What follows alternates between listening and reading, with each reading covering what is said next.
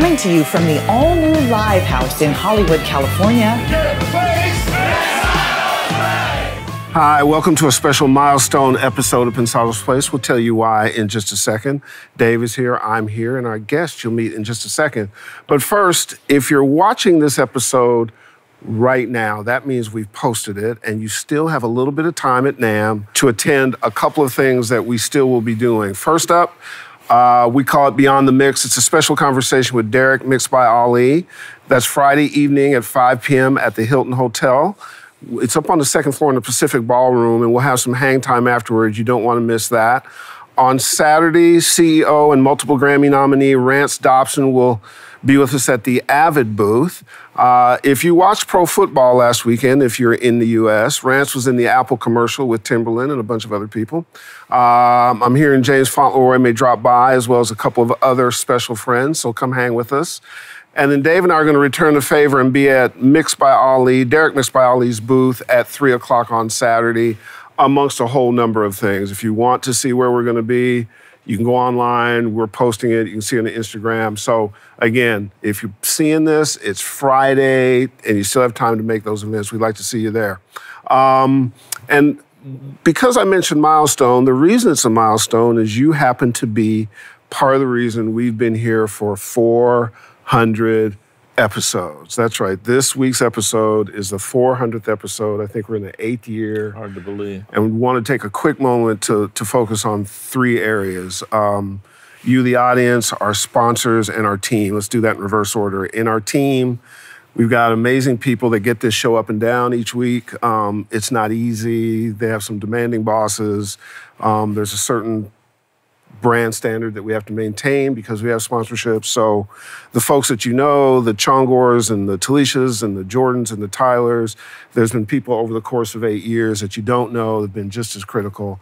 Couldn't do it without it. So hosannas to the team. It is a team effort to get this going.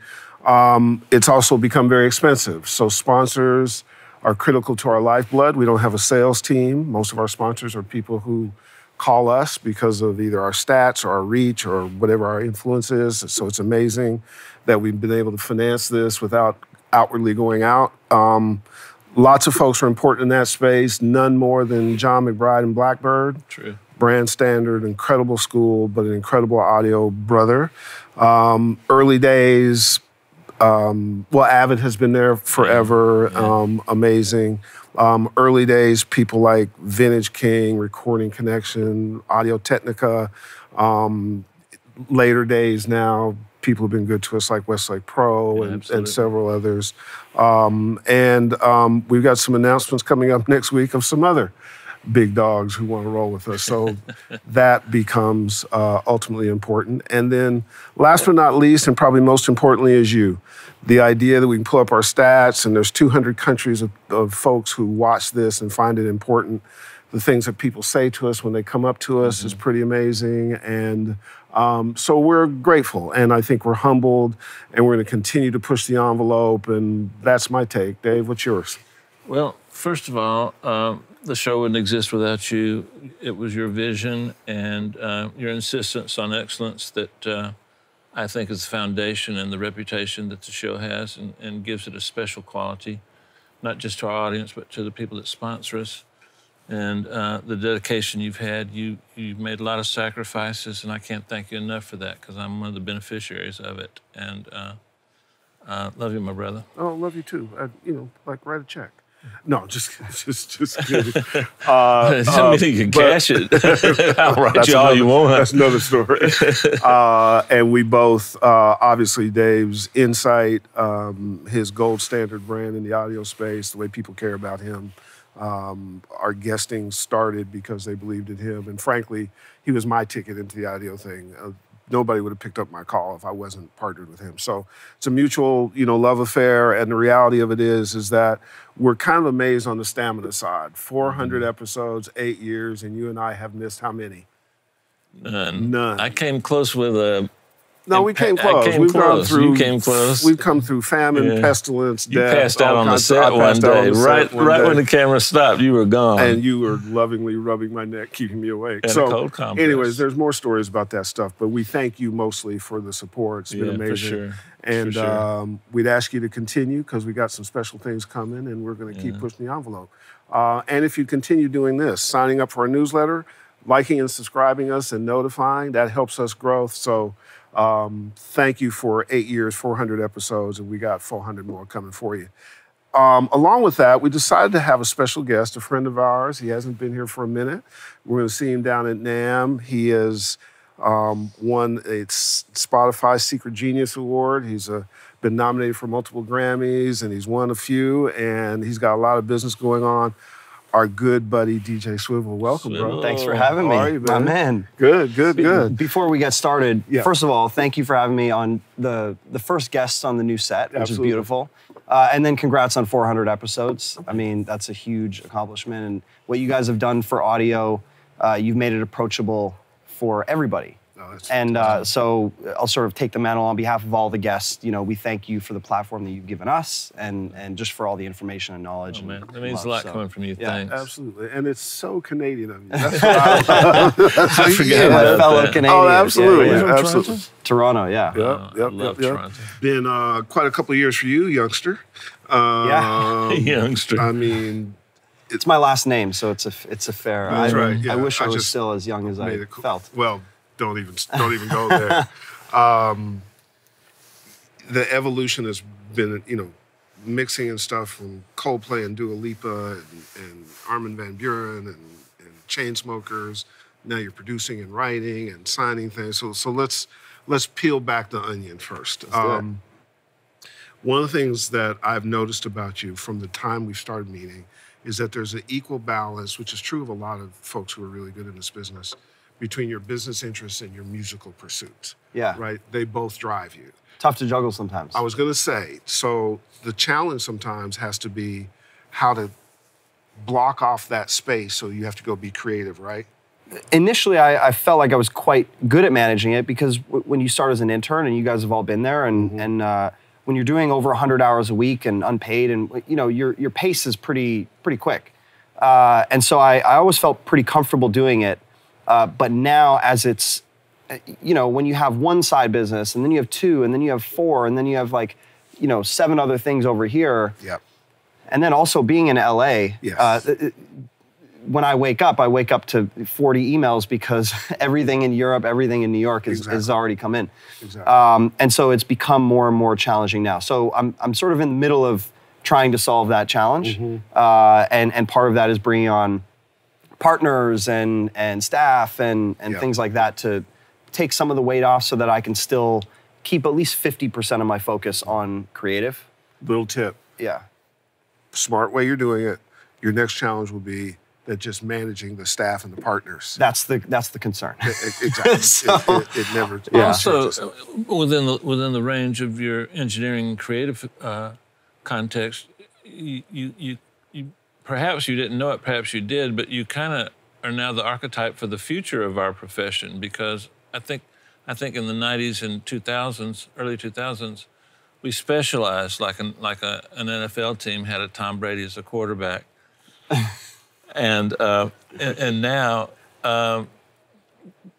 you have to play every position on the field in order to earn a living. Like you write, you produce, you engineer, you do vocals, you mix.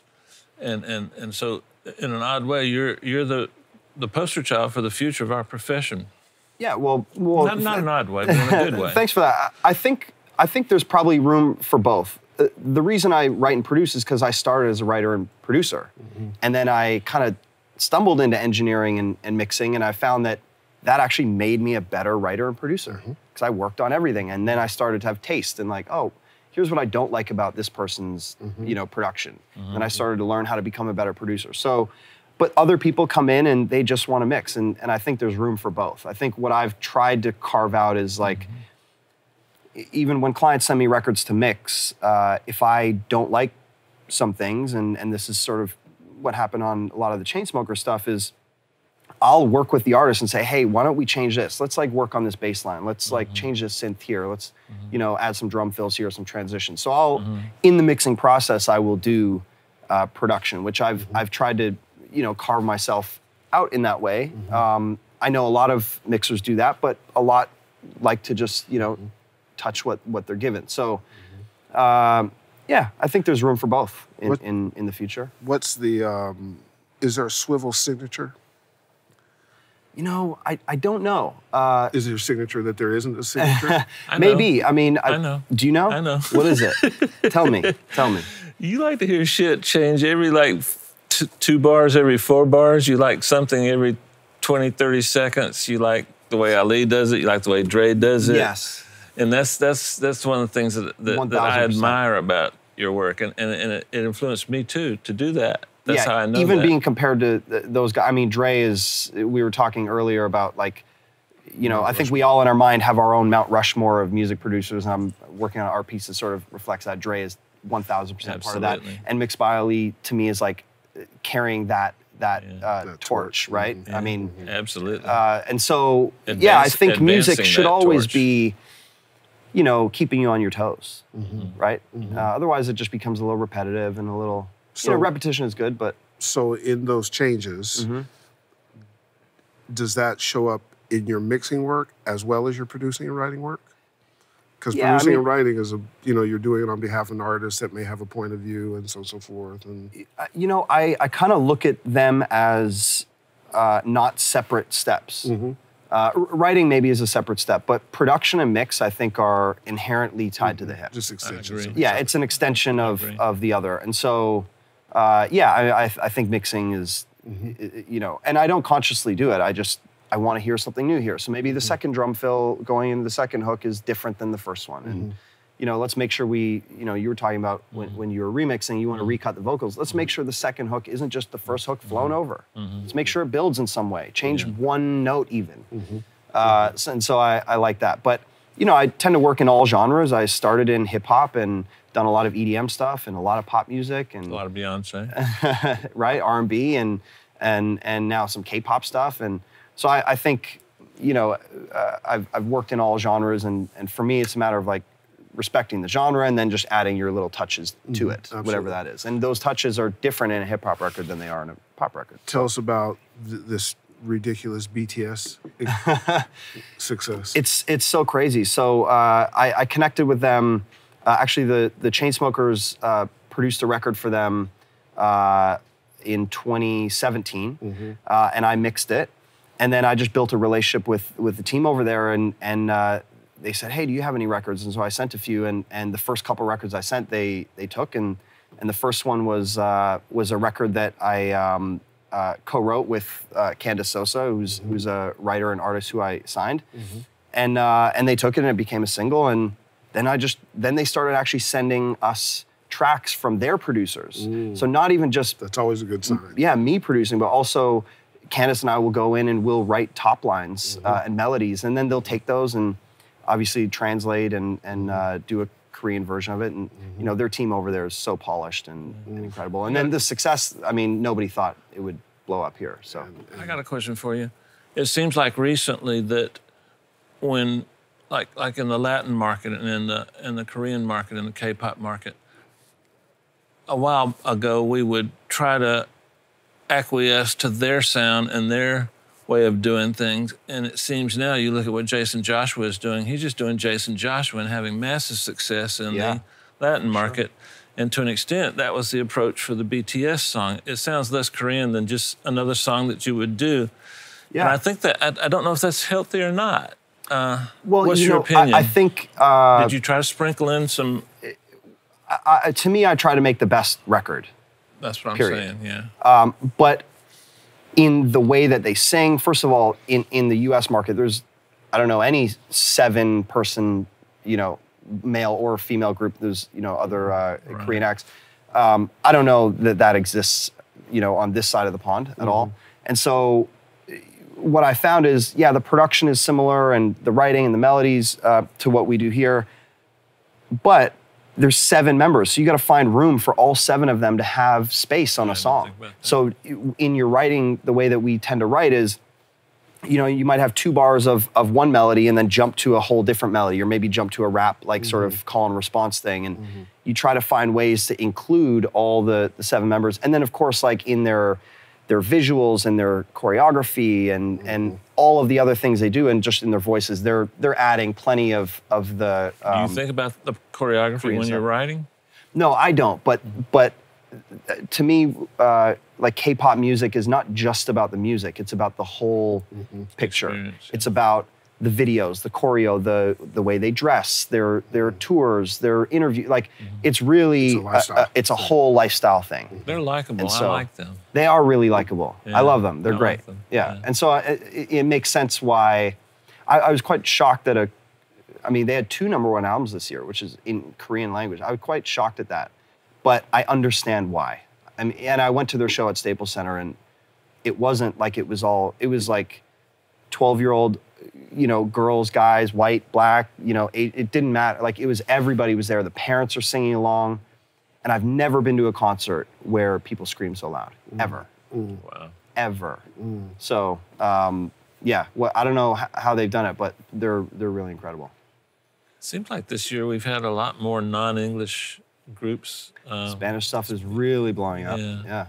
I think that's healthy. This hybridization is of everything. Yeah. I mean, producers or mixers and writers or engineers and artists are doing their own thing, and technology democratizes everything. And so the music now is, we were on a conference call with Luca Predalisi, who has made his name in the dance world and the EDM stuff as a mixer and as a mastering engineer.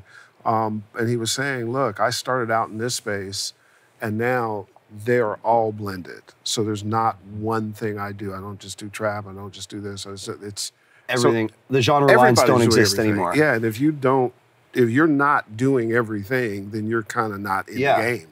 And it's making it a lot harder for, I mean, if you look at like the Grammys, for example, it makes it a lot harder for them to start categorizing music. So if you notice, the Grammys the last few years, they've adjusted categories. They've really tried to get a handle on how music is changed here. It's tough. It's the same thing with all content. I mean, as we tape this, the Oscar nominations were this morning. And there's this whole big conversation about, do they need a category for most popular film? Because, and you see how many nominations something from Netflix has gotten, which is not necessarily a movie thing. And right.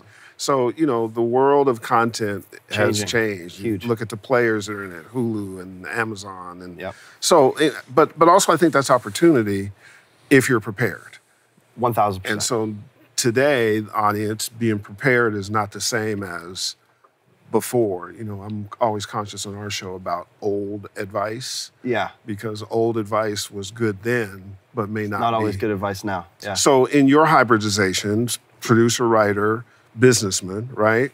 One of the things that all creative people have to have, we have to have, you're in it now, is a place where you can work. Yeah. Right? So you have a couple of places. One of them is 33 House. Tell us about that. House 33. House 33. And so, tell us why the name.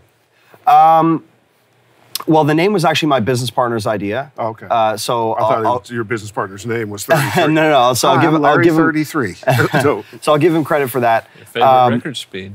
What's that? Your favorite record speed. There you go. That would technically be 33 and a third. 33 and a third, yeah. I thought about that after I said it. Not quite as catchy. Got you. Or 33.333.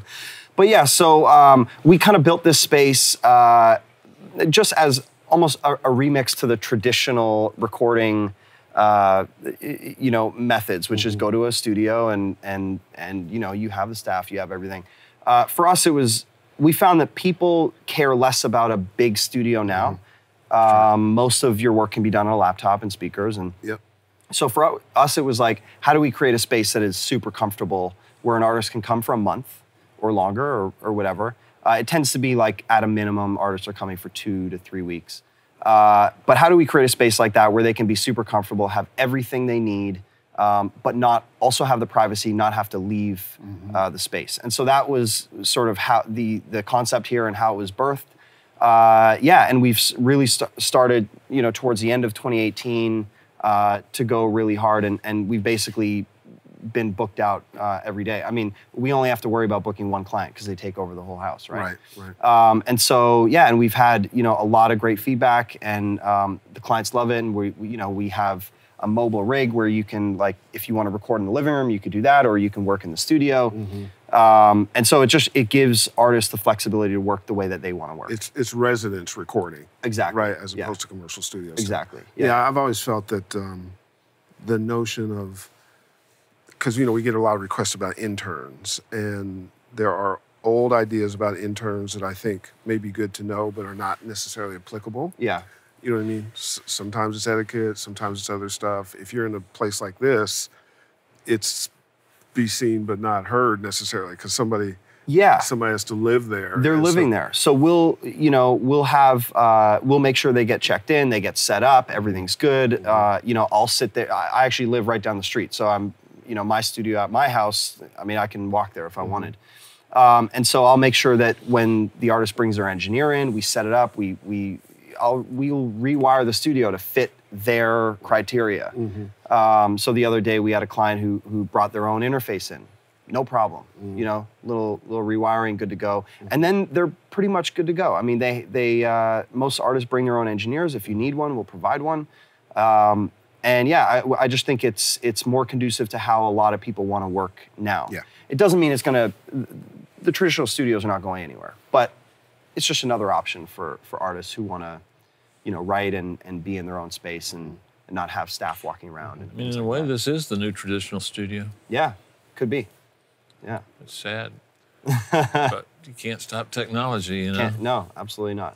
I'm sorry, go ahead. No, I was going to say the thought process in terms of what you guys put in there in terms of gear had to have the flexibility of some of it being portable, some of it being moved around.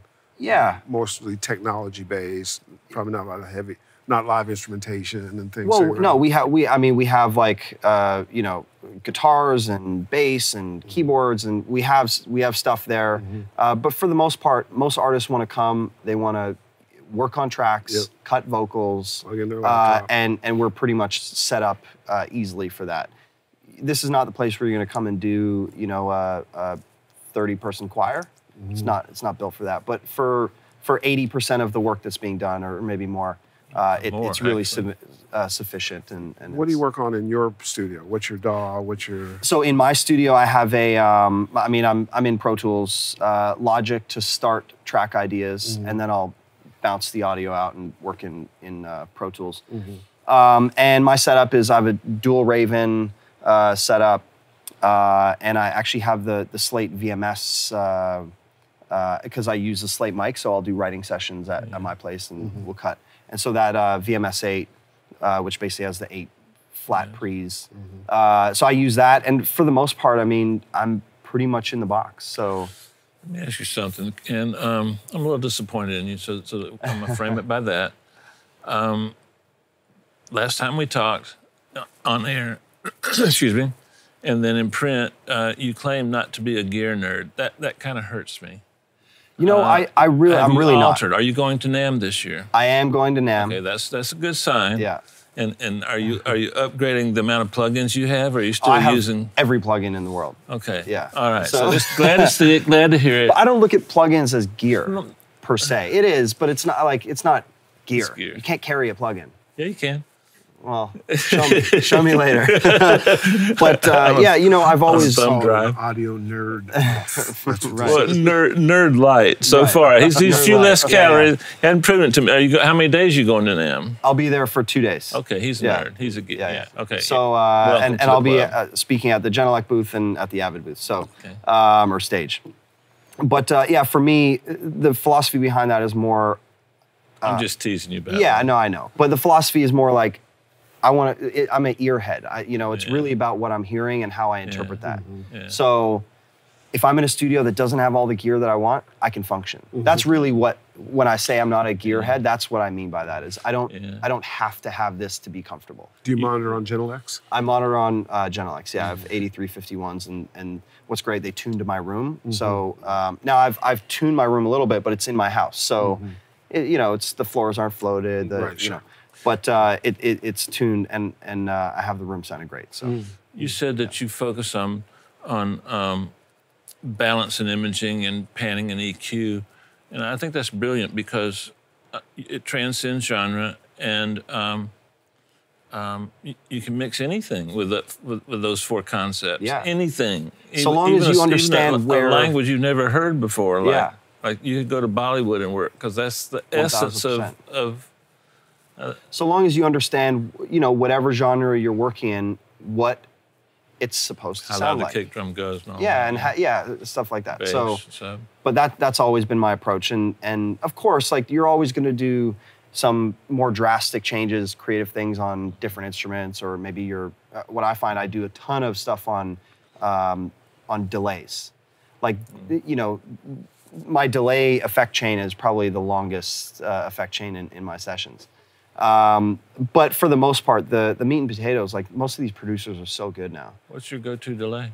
Right now, H delay. I love H delay. And I like repeater too. It's really cool. I'm using that too. But it changes. Everyone's different. But H You're delay. getting a little nerdy here. Yeah. You know what? Would you say that, like I like to describe myself as paying attention to feel and groove and flow and emotion and energy, and that's the exact same thing you said, but you named the tools to do it with. So Right. So I think we have a similar approach to that. Yeah. It's sort of just the whole gearhead, earhead thing. It's just my philosophy on that I don't have to be stuck to one thing. Yeah. I like to try everything and see what works, what doesn't, and even my favorite delay might work great on this track, but not on this track. So, Well, we were talking about at one point off camera about the evolution of technology, and particularly in this space, it's so rapid that there's no way you really should get stuck on one thing. I think you have to stay open to... Absolutely. Right? It's moving so quickly that Right. if you don't, I mean, like going back to like MixedByAli, if you listen to what he's doing on these records, it's really amazing. And if you just have a static workflow, I think your music is going to sound very static. Everything's going to sound the same. And I'll tell you, I agree. a conversation I had with Ali at lunch probably 10 days ago, and a conversation I had with a staffer of ours yesterday. Ali was talking about, I think it was To Pimp a Butterfly, that he went into that record with no clue what to do, because it was a bunch of jazz stuff, it was a bunch of live instrumentation. Yeah. And he and I had a conversation about fear. And with my staffer yesterday, I was saying, you can't get to greatness by being afraid of it. You have to step into greatness. Like it's not, and so some of it is being able to say, oh, to hell with it. I'm just going to try it. Yeah. And then you just don't know what comes out. It could be, Pulitzer Prizes. And that album, I mean, To Pimp a Butterfly is such a dynamic album. And going back to what we talked about before, every 15 seconds, something new happens. Yeah. It could just be like a little drum hit or a little effect or, or something as large as like Kendrick doing a different voice or something like that. And Eminem used to do that a lot. And so I attribute that to Dre. And it's just such a dynamic record, and you never get bored of listening to it. Yep. You never get bored. Yep. I'm sorry. I was going to say, well, one of the keys in the content game today is it's just sort of death if you're not interesting. Yeah. True. It happens. It's a constant topic on this show about if you just keep doing the same thing, that's just not going to get it. It doesn't matter the audience that you think you're getting. It's who you're not getting that you have to pay attention to. Right. They're the ones who don't let you know they're not watching. They just leave. It can't be too formulaic, and I've I've battled with that, at times. But if you are too formulaic, people just get bored, and they'll find something else. Yep, absolutely. Can you for our audience, some of the guys that are young swivels right now, can you describe your relationship with Duro and how that got you into the business, and then take me up to your concept of the hustle, because you're a hustler. Try to be. So Duro was, he was actually my second internship, but the first one just wasn't a good fit. And he was where I really started my career. And, I'm just so grateful for him because he gave me an opportunity, and he never put a ceiling over my head, which some people can do. He, you know, I'm very ambitious, and he saw that, and when he realized that I was ready for the next thing, like, he threw me in the fire, and he made me sink or swim, basically. And so he's still one of my best friends. Tell him I said hello. I absolutely will. I have so much respect for him. Yeah, and you know, he was the perfect mentor for me because he was always honest, he was always direct. He had his own philosophies, some of which I've adopted, and then, you know, you take that and then you riff on it, basically.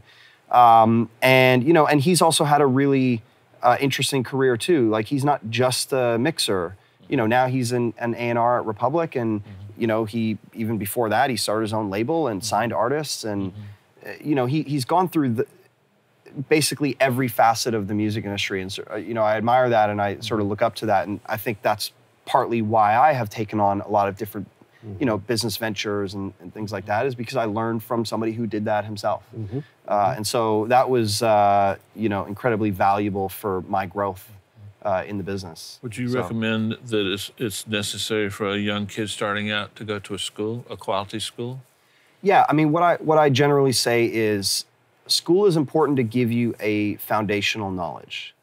But I think when you get into a studio or a situation where you actually have to work and there's a risk of actually being fired, you know, you could screw up and be out. You know, that's when you really start to absorb everything. Like, you can absorb everything in school, but if I throw you in a session when you graduate, you're not going to. You're not going to learn. Yeah, you're not going to survive. Like, because the pressure is on. You have an artist who's waiting. And I remember this. I graduated Full Sail. I did really well in school.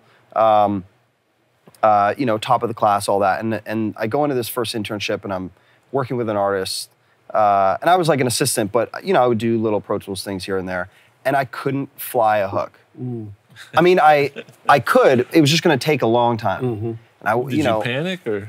Well, no, I wasn't panicking. It was just taking time. And, you know, an artist who's been in the studio, it's just like, man, why is this taking so long? You know, every other person knows how to fly a hook in 5 seconds. Why is it taking you like 5 minutes?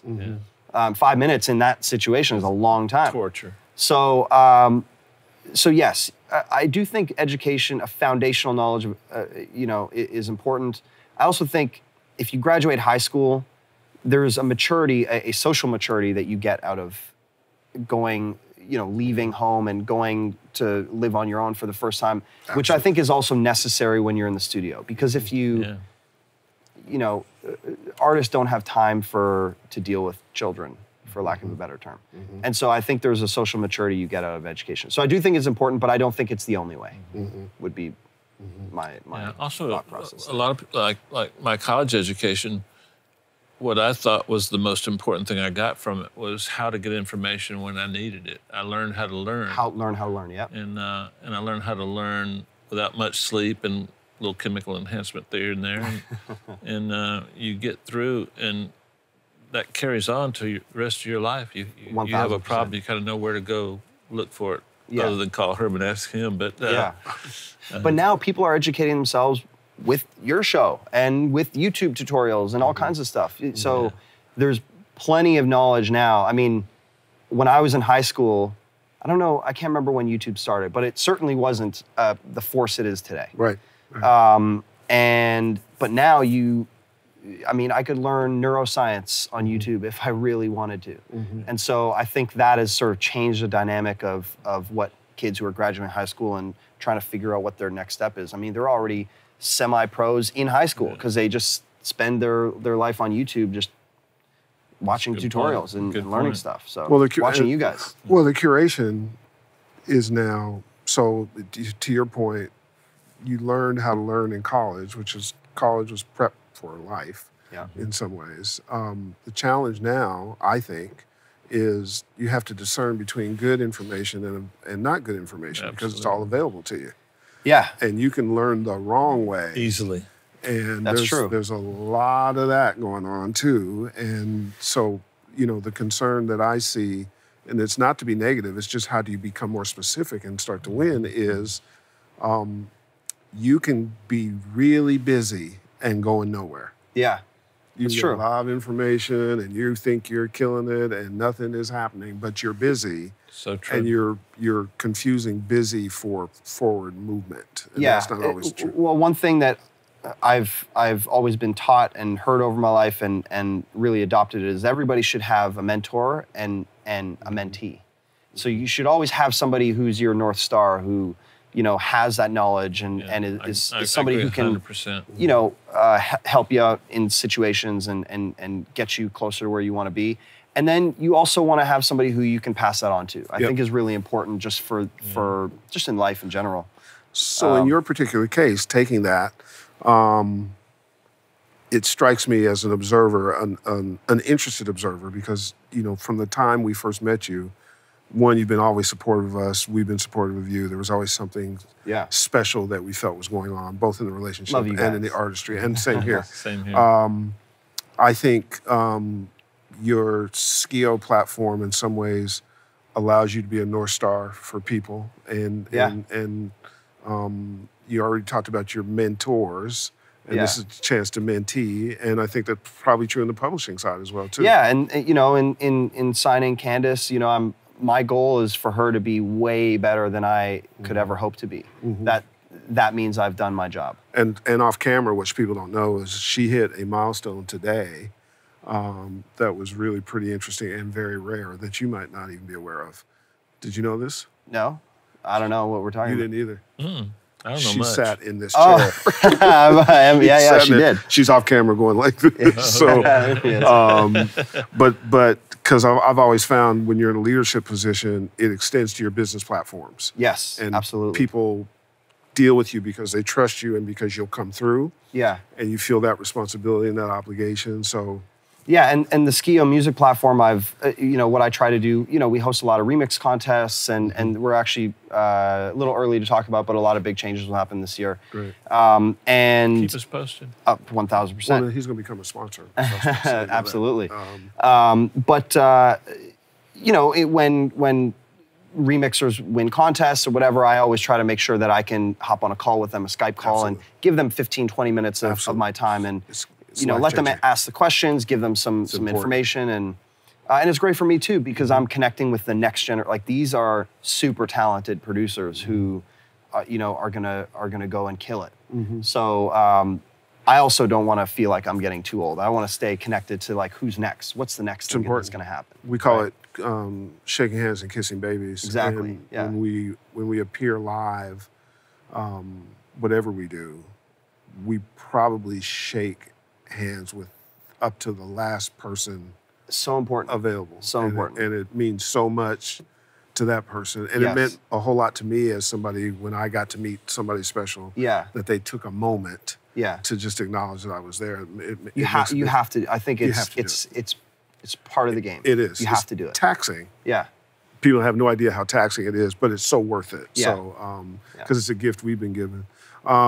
So publishing, amazing. Started your Yeah. company. What's it called? Waves with words. Are you still looking for other writers? Always. Yeah. Got you. So Got you. They can go to your website or whatever and figure it out, or how does it work?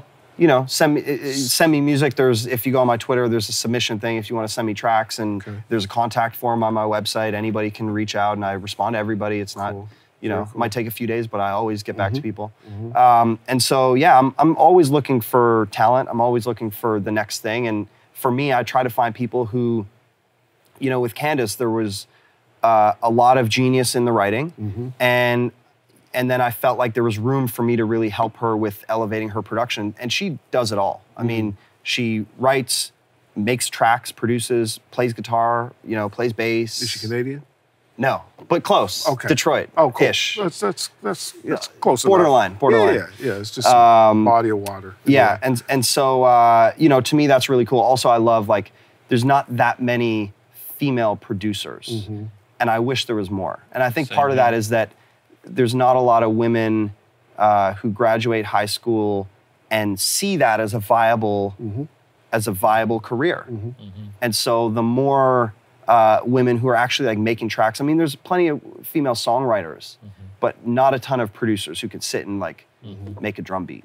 And so I love the fact that she does that and she's learning so quick. So Cool. I'll turn you on. I can barely keep up. I'll turn you on to a couple organizations that have that'll be amazing. Yeah. So now are we doing batter's box? Of course. Oh, good. You ready for that? Let's do it. All right. So let's tee it up. Fire away. Stereo bus. What have I been using? You know what? The Slate, was it the FX7 and Ozone also? U47. Love for the right artist, for the right person. Kicks. Kicks. Ooh. Nike. At this point, I got my J's on. Oh, cool. You know what? Probably Splice, because that's where they're all coming from at this point. Is your, remember about Splice. Virtual Synths. Virtual Synth, Omnisphere.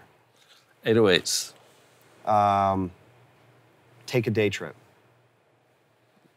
Producer reference, but they have some sick 808s that I've been using. Okay.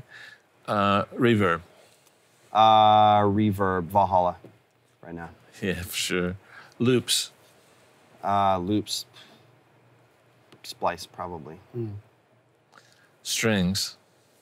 Strings. What have I been using on strings lately? Splice. No. I think strings, just simple EQ. Just a simple EQ. Snares. Snares. Let's see. SSL channel. Cheapest piece of gear you've used on a record we know. Cheapest piece of gear. Oh, probably like a free plugin. What's the Wider, which I've been using. Who makes it? Polyverse? The infected mushroom Wider. Oh, yeah. Okay. Free plugin. Great answer. Amazing. Super useful. There was one thing I was going to ask you about. Remember what it was, Herb? Splice. Oh, yeah, your sample pack. How's it doing? Sample pack's going great. I Splice reached out and we started talking and I've been collecting samples forever. Yeah. And so I pitched a couple off of it. Yeah? Nice. And so, it was just a really fun thing to do. And, I've been collecting these samples for ages. I could do 4 Splice packs right now with the amount of samples that I have. So, that was really cool. Yeah. So maybe I'll do another one. Cool. And thanks again for conceding that I won this time. So congratulations. He's actually conceding because it's the 400th episode. So Oh, okay. So it's a gift. So this is like a Rams Patriots thing? Depends on if you call the helmet to helmet hit that wasn't called. Amazing to watch the evolution. Thank you. Sure. Much like technology, you just keep moving and growing. Trying to. Yeah. Skio Awards, Spotify Genius Awards, publishing companies, your own mixing, the development stuff, the recording studio. Trying. Yeah, but Canadians do it without it being grimy. That's what I, that's what I love about it. Absolutely. And thank you for being, you're the maiden voyage guest on this spot that we're now in, and also for the 400th episode. Couldn't have done it with somebody better. Thank you for having me, and I'm incredibly grateful, and always love seeing you guys. So cool. And I'll see you at NAMM. Absolutely. Dave, take us home. Enough to concede defeat to me for once. It's the 400th episode. Oh no, you won. For sure. You won. Now you take us home. Okay, that's it. Yay! I won 400 episodes. Well, there you go. I won one. See you next week. Where's the champagne?